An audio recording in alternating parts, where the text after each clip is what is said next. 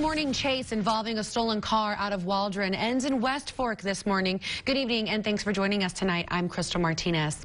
The West Fork Police Department tells us the driver fled from an Arkansas Game and Fish officer in West Fork and hit a parked car on Maple Street. That car belonged to West Fork resident Glenda Eden. So take a look at this. She sent us these photos showing the damage the driver left behind before he continued to head down Maple Street, where West Fork police caught up to him. After racing down a couple more streets, the driver wrecked out on Wheeler Street. He was arrested and taken to a local hospital to be checked out for injuries. His name has not yet been released. Stay with us for updates.